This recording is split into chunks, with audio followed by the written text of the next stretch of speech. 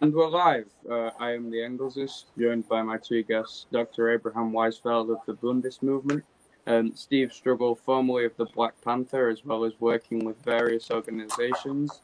And we are here today to talk about the recent events that most of you will know that have happened in Palestine, Palestine in a more in-depth manner than has been covered, because I have one man especially who's very experienced with the situation in Palestine and has seen it firsthand. So I guess I'll get to the first question, which is, so I guess it's hard to say. I guess we're just covering the mosque attack, which most people know. Israeli Defense Force officers storm into a mosque, start throwing stun grenades whilst it's Ramadan. Pretty vile videos that I've seen, pretty horrible footage. And so I guess I'll ask first, what was your view when you first saw the footage and saw that happened?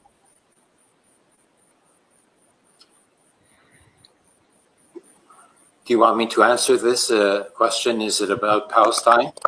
Yeah, it's about the original mosque attack, the attack on the mosque that happened recently, which kind of brought all of this up. Obviously, there was violence before now, but the recent escalation that's happened. Yeah, I saw a video from inside the Dome of the Rock. And then there's the Al-Aqsa Mosque, which are two different locales. Yeah, I saw the Al-Aqsa Mosque. I don't know how to pronounce it, but that footage. Well, at the Dome of the Rock, the soldiers, forced their way in while the Muslims were in prayer, used, gas grenades in order to drive people back from the entranceway, forced their way in, were marching around, with their boots on the rugs,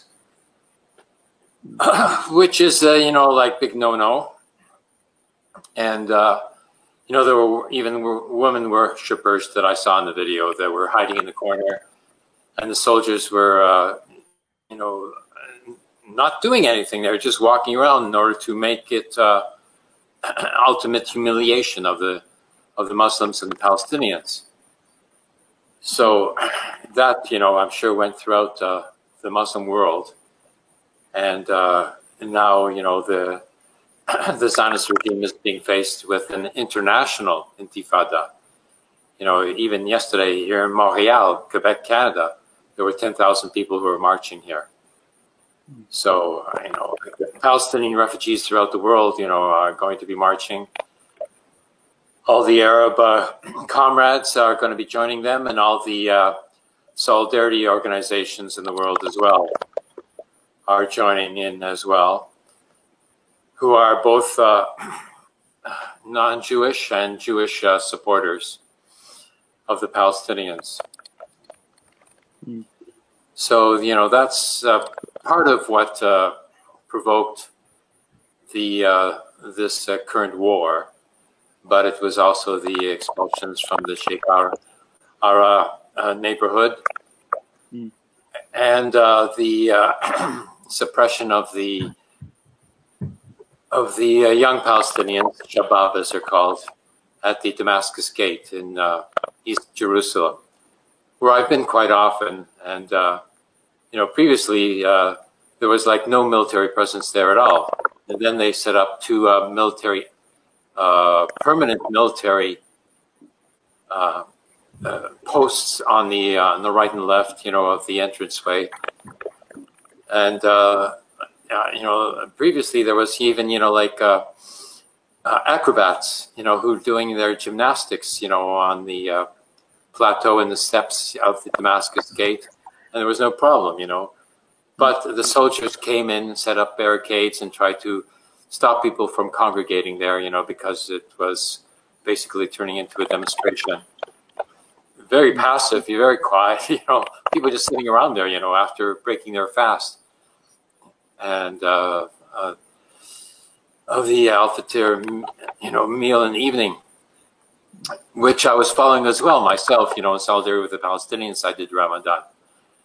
So, like after you have fasted all day and you've eaten, you're not about to, start throwing stones or anything, you're just sitting there.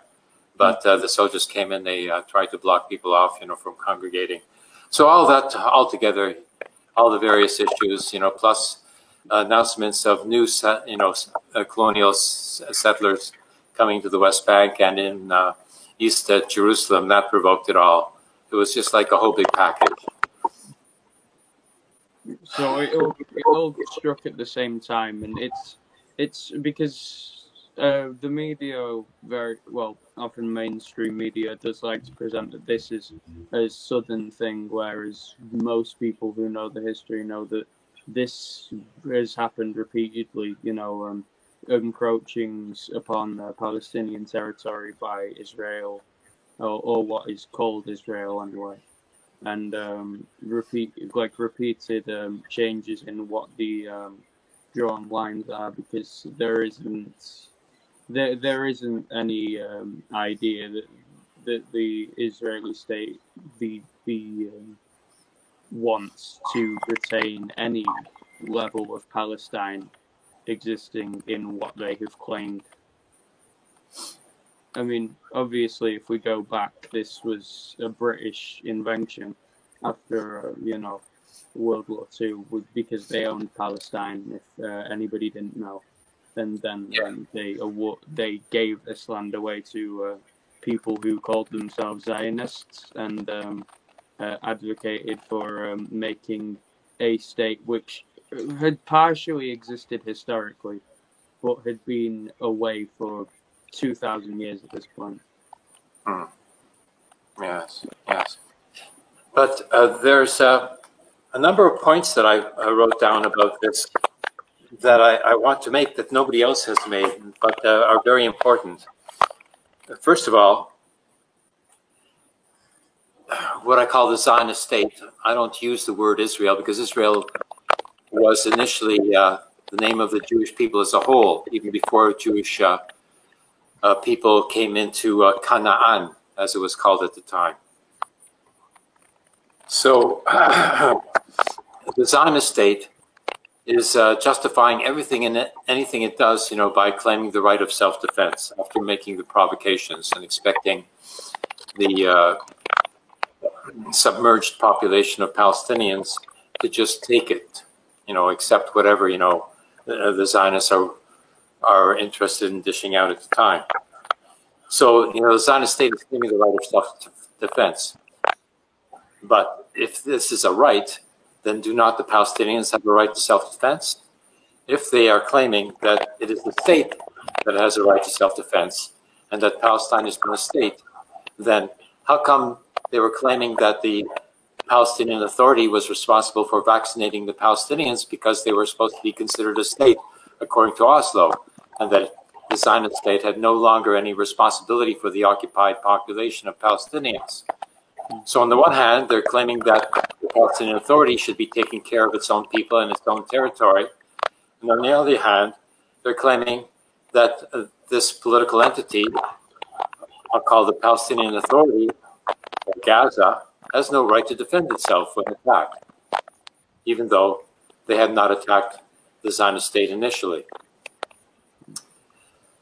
So the interesting thing is that Hamas government, the elected government, which is installed in Gaza, is protecting the Palestinians of East Jerusalem. So now they're extending their political authority to all the Palestinians, as was the case in the election of 2006 when they were elected, and the Fatah party that had established a government there previously with Mohammed Abbas was no longer supposed to be the government. But the Fatah party refused to allow the Hamas party to take power. So the initial contradiction is apparent. I would just like to say sorry for anybody in the audience about the audio popping. I don't know how to solve that, but there is a bit of a popping. Sorry about all of that, but it's out of my hands. Well, if I could just say something here, You know, what gets me about the whole thing growing up is I've never seen Israel. To me, are like the police in the black community, in the brown communities, in the working class white communities. They just do what they want. They get away with everything, and nothing's ever done. And I think that's what makes this whole situation so frustrating for the Palestinians. They know unless they fight back in different ways, there will be no sense of justice or recourse because the Israelis get away with everything. And because they have the allies of the United States and Western Europe, they feel pretty much emboldened to be the bullies and the torturers that you're seeing them demonstrate right now. So to me, that's the biggest hypocrisy. They claim this and they claim that. When they come to Palestinians, they claim they can do it whatever they want to do, whenever they want to do it, and too bad if they don't like it. And that's what's fueling the outrage, I think, within the Palestinian community and throughout the world. Oh yeah, and the thing is that there is this, constant international condemnation of humanitarian groups who, at the end of the day, won't do much. There hasn't, like, the international condemnation always comes down on Israel when they, attack innocent people, and when and this has happened repeatedly, but nothing is done because of it, because the US and this country and most of the West support Israel. Hell, I will say this, even China is the third largest trading partner with Israel. There is nobody who tries, even if they condemn them, there is nobody who actually confronts them besides very few governments. And the governments everybody generally knows, Iran, Syria, blah, blah, blah. So, which at some point support Palestinians, but even then, it varies from place to place, and they have way less proportional power as compared to the US or most Western countries. Yep, you're right. There's been only verbal condemnation, but it has come from some very high places, Secretary General of the United Nations, and also the recent, diplomatic partners from the Arab world have also condemned the Zionist state, verbally only. So the next step is sanctions, which would be very difficult. The United States has vetoed even a discussion of the current crisis in Palestine in the UN Security Council. So this Biden administration is going full-blown Zionist, and they're getting the criticism for it from within the Democratic Party. And even then, the Democratic Party for a very long time has held the Zionist position. Yes. Oh yeah, definitely. But Sanders and the squad, are criticizing them, and they will have their credibility increased as the attacks continue. Usually, these wars last for 2 weeks. It's been 7 days now, but after 2 weeks, people get fed up enough, that the leadership there, who are not even elected now, who don't even have, political position, who don't even have a government. After about 2 weeks, they usually back down. They stop attacking Gaza. Excuse me, I'm very worn out right now. But there's another point I'd like to make here, is that there is no government in the Zionist state right now, because, when Netanyahu was charged by the President Rivlin, to form a government, his deadline, expired. And so it was handed over to Gantz to try to form a government. And he was trying to set up a coalition with the right-wing party of Bennett, and together with the Palestinian Islamic Party, Ra'am. And it was coming together, but it was never accepted, and it was never voted on. There was never a vote of confidence in the parliament, in the Knesset. So when the Zionist military started to attack Gaza, the Ra'am political leadership of the Palestinians withdrew from this proposed, not even a coalition, it was like an agreement to form a government. So there's no possibility of a majoritarian government with Gantz as the leader. So there is no government being formed. There is no possibility of a government being formed at this time. And yet, you know, this state is waging war on the Palestinians. How can they do this? You know, there's no legitimate political authority within that state to do so. So it's, you know, like a big farce. But nonetheless, all the Zionist parties are going along with it, you know, because, you know, the principle of Zionism amongst all of these parties is that when the state is at war, then they will all jump behind, you know, the war without criticism, because fundamentally the Palestinian people, not even the Palestinian Authority, not even Hamas government, all the Palestinian people are considered to be the enemy. This was, you know, hit home to me, you know, when I was in Jerusalem and I went to the central bus station, and I didn't know that there was another, you know, central bus station for the Palestinians. So I went to the central bus station for the Israelis, and I asked for a ticket to go to, you know, Ramallah or Nablus. And the guy behind the counter, he like just freaked out, you know, like he pushed himself back from the counter, back from the computer, and said, "But that's the enemy," he shouted, you know, and there was like all these soldiers standing around behind me, you know, like, so it was getting, you know, like a bit tense. And he said, "You know, that's the enemy, you can't go there." So, you know, like I said, you know, of course I can go there. You know, like I want to contact the university there. I'm an academic. And like he still kept on shouting at me. So eventually, you know, like I left.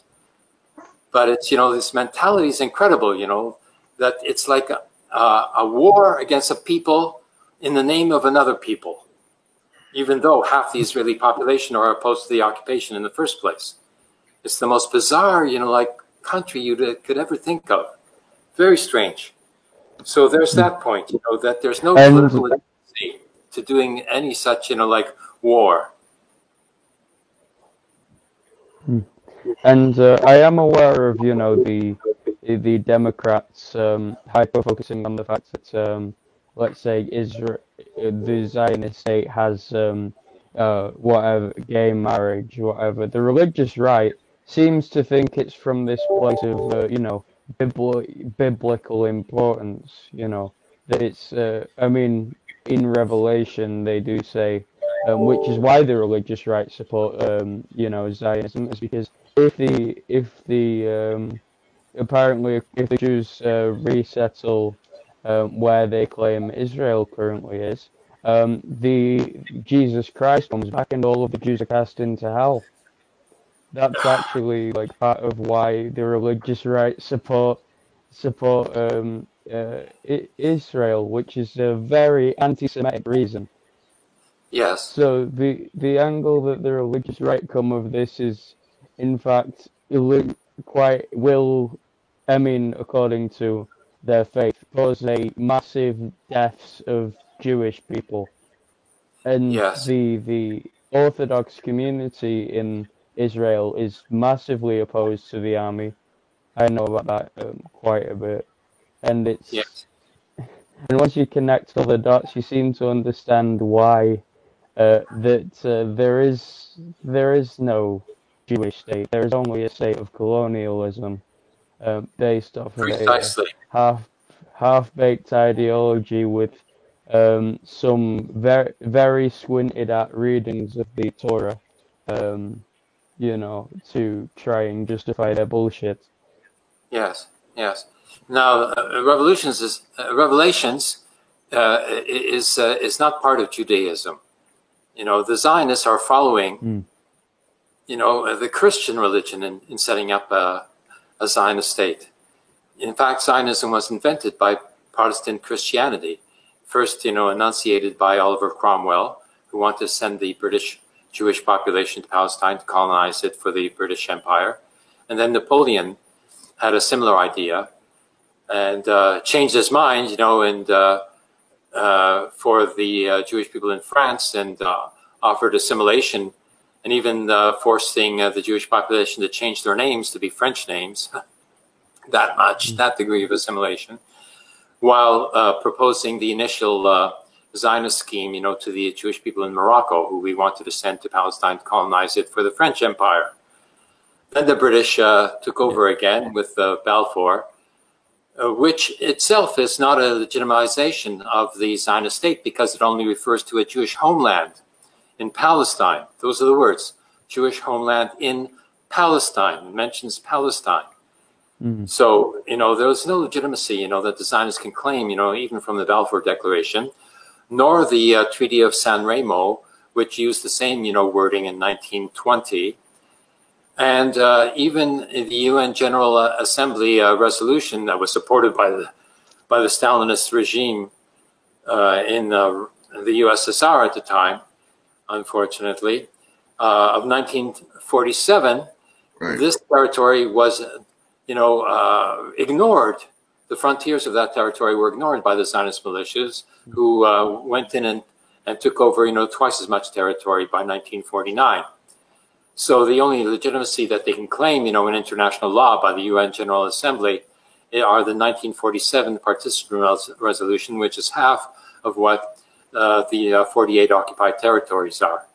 So there's all sorts of points of illegitimacy here, which I hope will be taken up by the International Criminal Court, who are investigating the war crimes committed by Israel at this time. Yeah, there is a... But yeah, so when you look at it from a religious angle, it's from a very Christian point of view and a very like Protestant history to it in the narrative, and it's a very anti-Semitic reason to support something, as well as most of the countries, especially the Soviet Union, later suffered for supporting it when the Labour Zionist leader at that time then went to the Soviet Union a few years later and said that for the Jewish population to, it said that the Soviet government said that the Jewish population were to go to Israel. However, this wasn't actually fact, and it caused a lot of confusion because that wasn't actually the case. There wasn't any planned, movement of forcible movement of Jews out of the Soviet Union.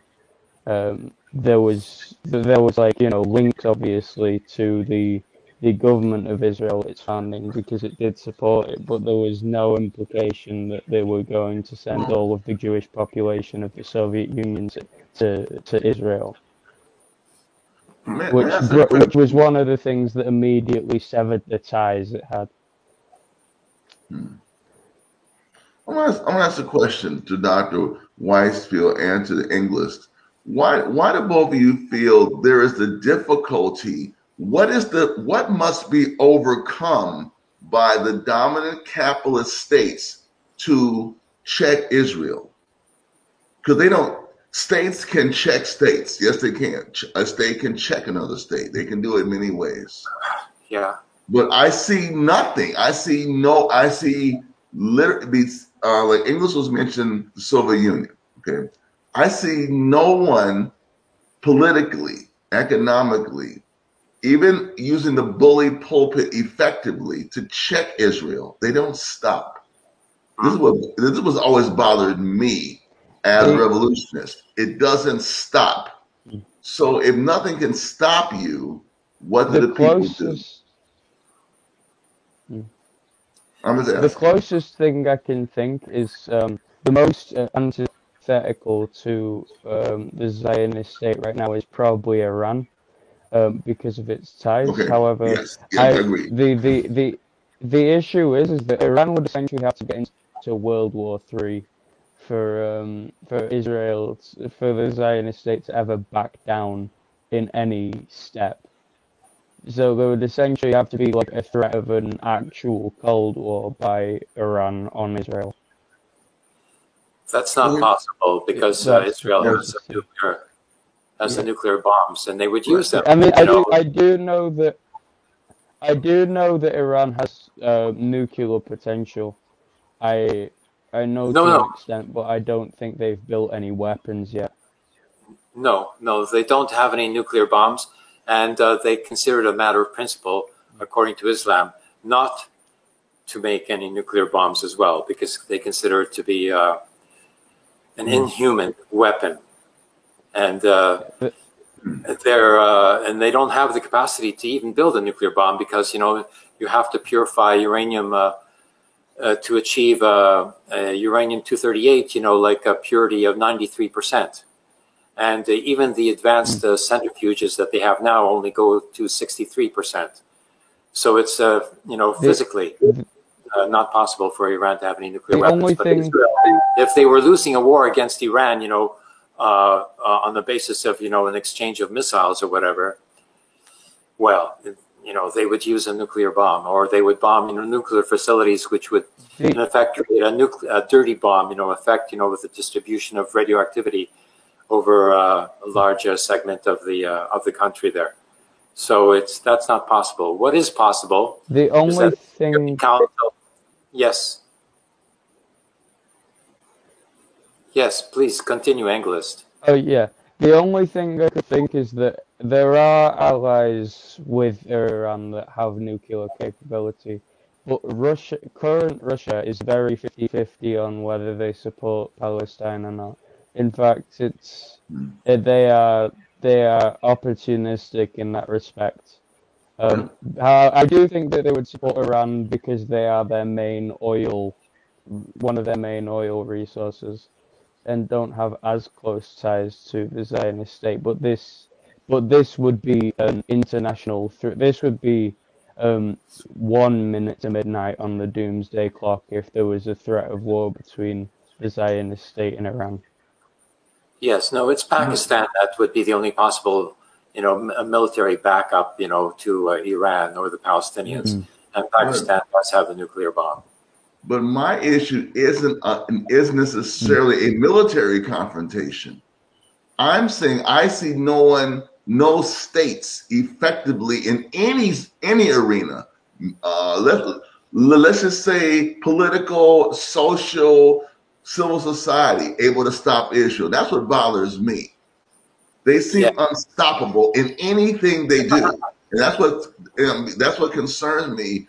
In spite of all the civil society, liberal, progressive movements to against, even with BDS, they seem to be very effective in nothing can stop them, and this is what concerns me.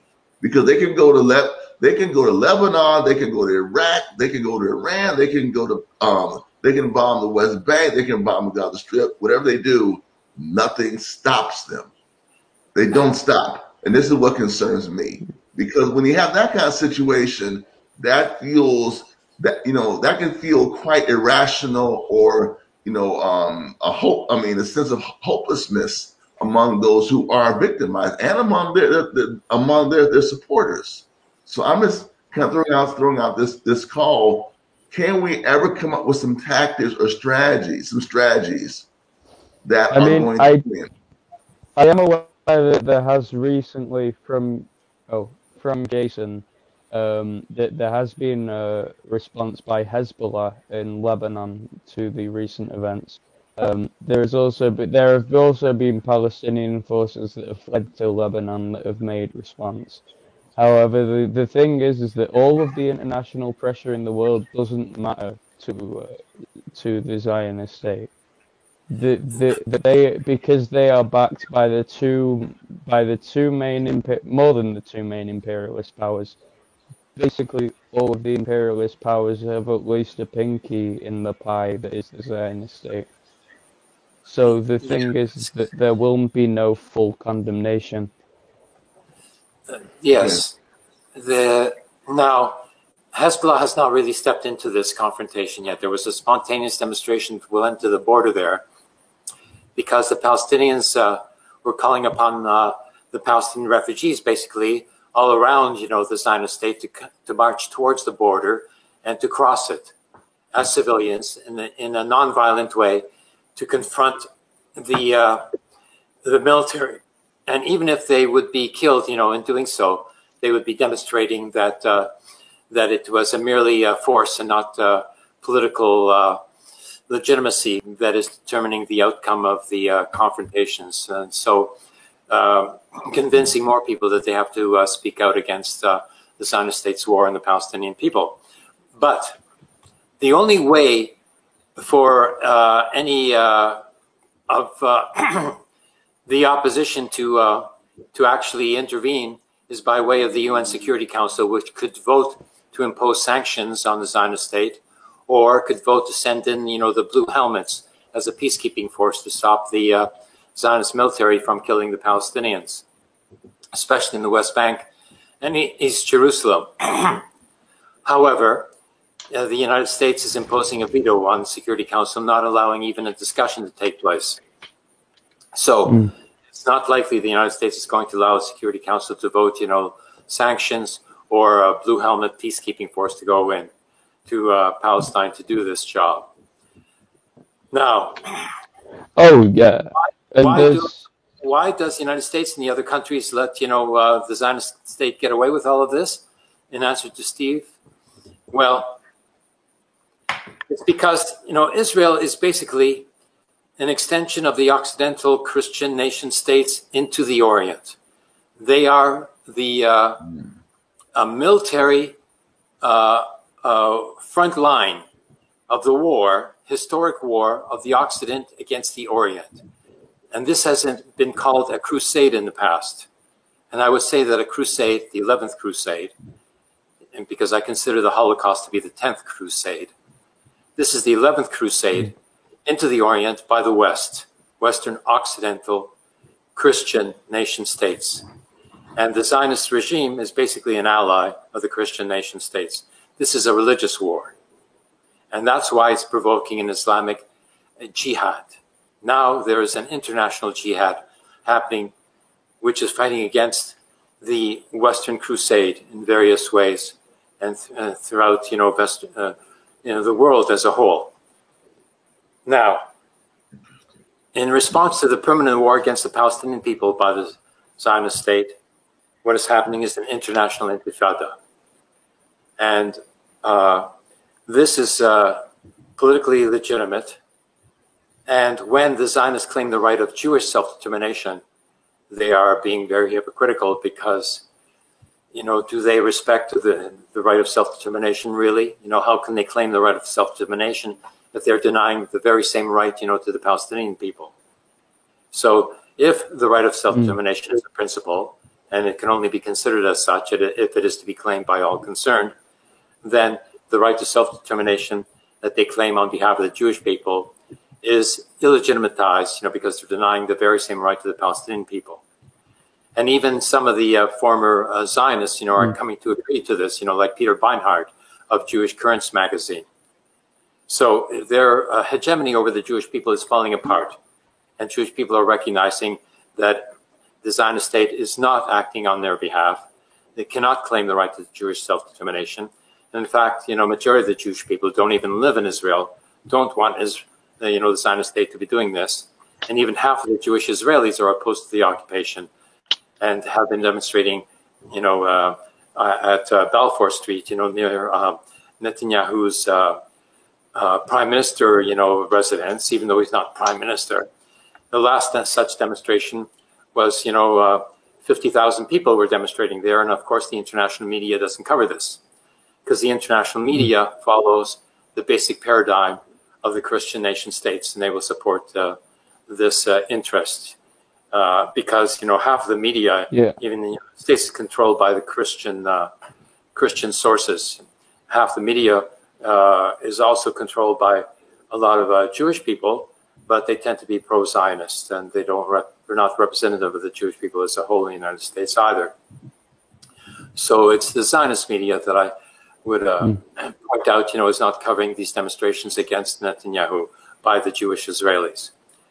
So, basically, the Zionist military is a mercenary force who are being paid for by the United States at the rate of $3.8 billion a year. And they are sent, to put down the Palestinian people keep control of Jerusalem, which was announced as a end of the Crusades, by General Allenby when he walked into Jerusalem in 1917, when they took it away from the Ottoman Muslim Empire. So, when you look into it, basically this is a Christian crusade, that is,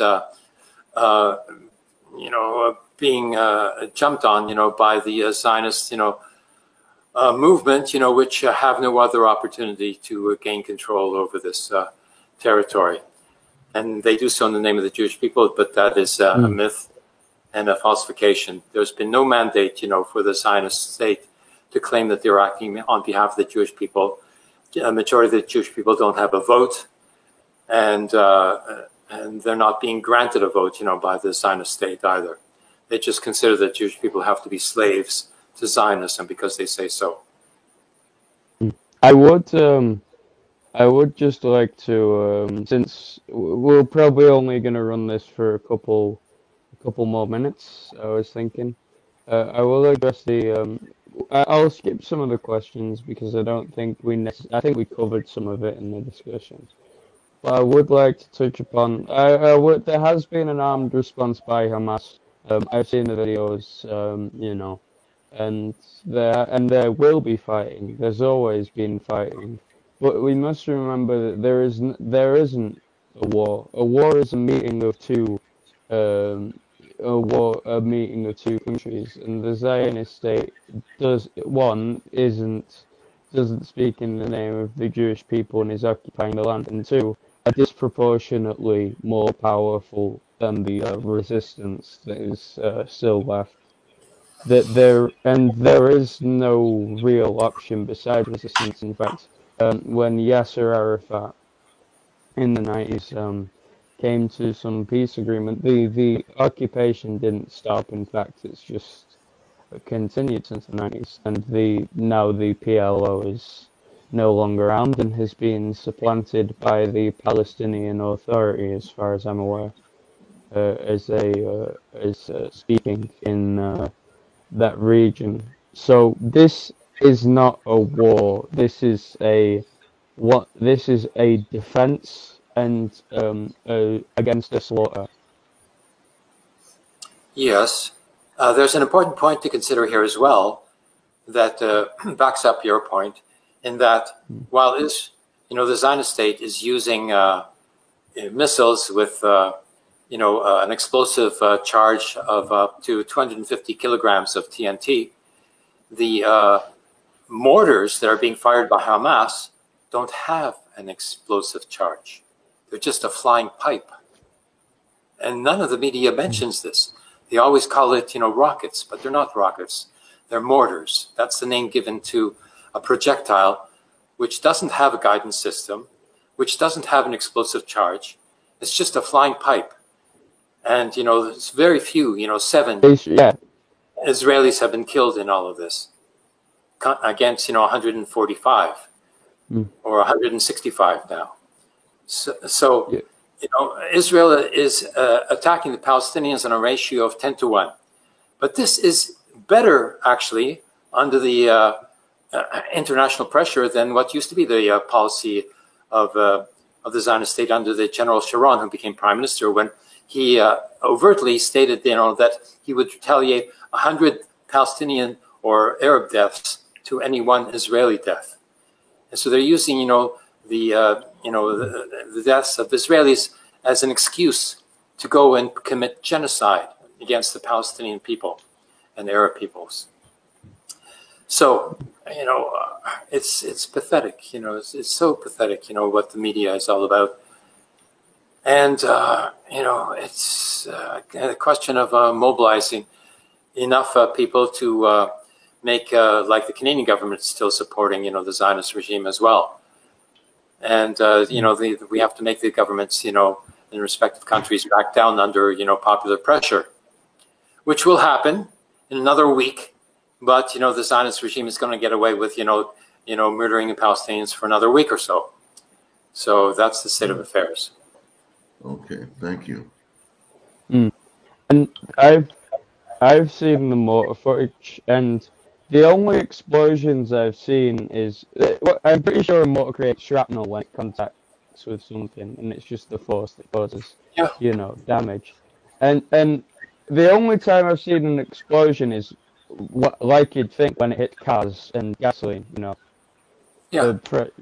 The pressure hits a car, it makes it explode, as compared to ballistic missiles funded directly by America and the Iron Dome defense system, which is one of the most advanced missile defense system in the entire world, and is you can see the footage, and I'm not, and as an engineer, I'm not going to deny it's one of the most advanced things I've ever seen, in terms of like arm technology compared to people firing mortars. The difference in technology is like an army in the 1940s compared to an army to modern day. Yes, yes. But the Iron Dome defense missile system of the Zionist state is not working. It's now regarded by the Israelis as a false sense of security, because it only stops 1/3 of the mortars that are coming from Gaza from Hamas. So the Israelis are beginning to doubt the wisdom of waging such a genocidal military assault, which is called a war, against the Palestinians. So this should be producing, much more opposition amongst the Israelis, because they realize that they have no real defense against even the fear of being of their home being hit, by a mortar. So the very unstable situation here, and we'll see what's going to happen. But it's so frustrating. I wish I was there, because in the West Bank, when the internationals were there joining the Palestinians at demonstrations, they didn't use live fire because they didn't want to suffer the consequences of shooting or killing, an international such as myself, in case, including, the prospect of shooting, a Jewish person who might be, with the Palestinians, because I made sure that the soldiers there knew that I was Jewish and that I was there together with the Palestinians. So they didn't use, live fire at that time. But now they're using live fire. And 11 Palestinians were killed in one day, 2 days ago on the Friday. And, but even then, they're still, they were still willing to use,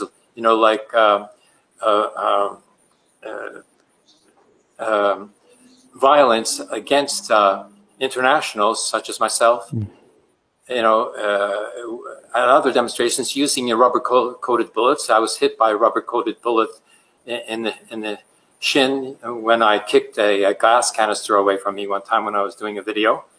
Another time, because I was, putting down, the soldiers at the Ofer prison, they opened up the gate, came out, started throwing gas grenades, at the media with whom I was standing with. And one soldier who I was denouncing in Yiddish, so he would know for sure, who he was confronting, he threw a gas grenade at me that was a special type with an exploding head to it, and it hit me in the chest. So they're quite willing to attack Jewish people as well. They are so Zionist in their mentality that they've lost any sense of being Jewish.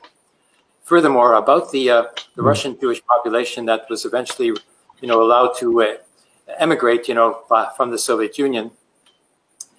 Before that, there was 2 million Russian Jewish people who immigrated into the Zionist state. Before that, 70% of the Israeli population were Arabs. I got to repeat this for you. You won't believe this, but 70% of the Israeli Jewish population were Arabs, Jewish Arabs from Algeria, Tunisia, Morocco, who went to the Zionist state, expecting to be received and given great privileges. And they didn't want to endure, the discrimination that they were subjected to, in the Arab states because they were Jewish, because the Muslim Arabs were taught that all Jews were Zionists. And so they turned against the local Jewish population. And so the Jewish population wanted to flee in order to protect themselves. So they formed 70% of the Israeli population at that point. And of course, they were dominated by the Ashkenazi white supremacist, Zionist leadership. So there was a big confrontation, building up there. But their power was diminished when the Jewish Russian population came of 2 million. And so now the Jewish Arab population is 50%. And then they formed the Black Panthers, of course, and they didn't get very far. And there was even a case, last week in which some, Zionist fascists, went and pulled out a guy from his car thinking that he was a Palestinian Arab when he was actually a Jewish Arab. And they beat him up, nearly killed. So, a very volatile situation. And it shows the complexity of this whole context as well. And eventually, the Sephardim and the Mizrahim, as they are called, the Jewish Arabs, are going to have to turn against the Zionist state en masse, together with the Orthodox community, which has turned against the Zionist state, even though their political parties were in the government, because they didn't want their children to be drafted into the military, because they wanted them to just go and study in yeshiva. Because basically they're Judaic pacifists, even though their political parties are joining in a government that is militaristic. There's contradiction upon contradiction, and I hope that it will explode sooner rather than later. Okay. So I feel like I'm going to end this soon, if that's okay. So if any of you want to give some closing statements, this has been a very good talk. I really appreciate you coming on. Thank you so much for this opportunity to speak out. This is so important to get all this information out, and there's no other way. You're the only outlet, Engelsist, who I've been able to express these points with. It's such a shame, that the media, the liberal media, and even the socialist media, are not willing, to make the, fundamental differentiation between being Jewish and being Zionist. Thank you. Thank you. I hope you've invited me to Palestine. I hope I get to receive that invitation as soon as possible. But yes, it's been lovely talking, and thank you anybody for watching. I'll post this link places. Sorry for any audio issues, but it's been lovely, and I'm going to end the broadcast now. Thank you everybody for watching. Thank you.